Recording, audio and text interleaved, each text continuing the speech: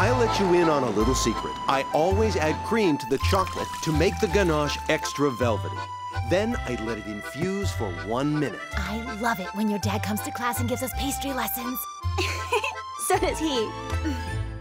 Do they seriously think I'm going to get my hands dirty cooking like some maid? If I want a croissant, I just make my butler get it for me. He's not making croissants, Chloe. Those are macaroons. It's all done with a flick of the wrist, but you mustn't go too fast or you might splash yourself. And soiled my chenille pants?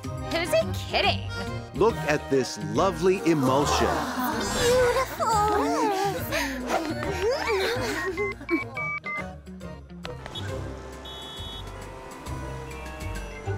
Now we need to chill it for half an hour. Marinette? Yes, Dad? Could you put this in the school cafeteria fridge for me, please? In the meantime, I'm going to show your friends how to whip up egg whites. Of course.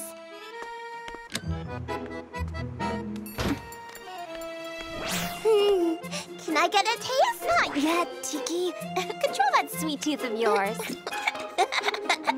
Oh. Hi, Tiki. Quietly, students. Single file line, please. Just keep moving. Excuse me. I hope it's only a fire drill.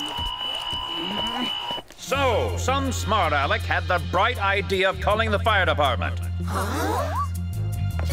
Somebody amongst us thought it would be funny to waste the fire captain's valuable time.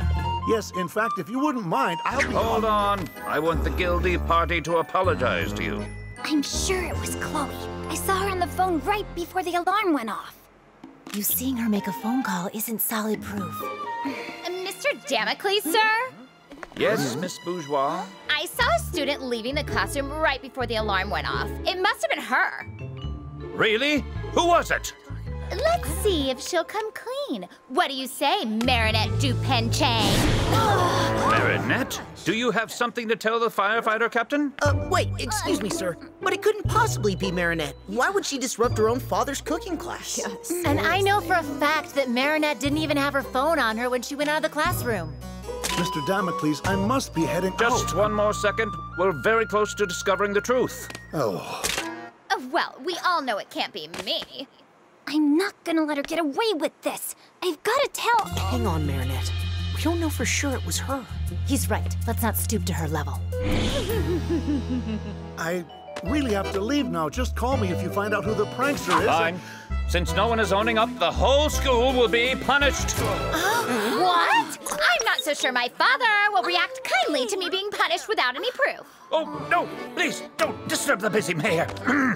The whole school is punished, except for Miss Bourgeois. Yeah, it's more like it. Now you know how we deal with anyone who misuses the fire department's time. Okay, great.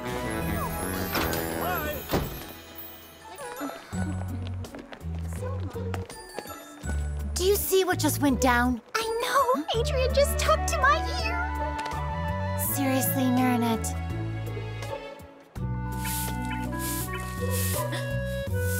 Can't you see I'm trying to relax here? Go sweep somewhere else, Cinderella.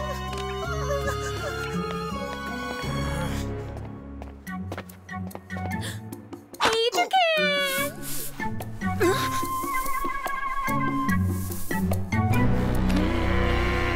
Of course it was me who called the fire department. So what? And it doesn't bother you that everyone's being punished because of you? No, why would it? They all seem to enjoy getting dirty making cookies. How's it any different than getting dirty cleaning floors? They should be thanking me, if anything.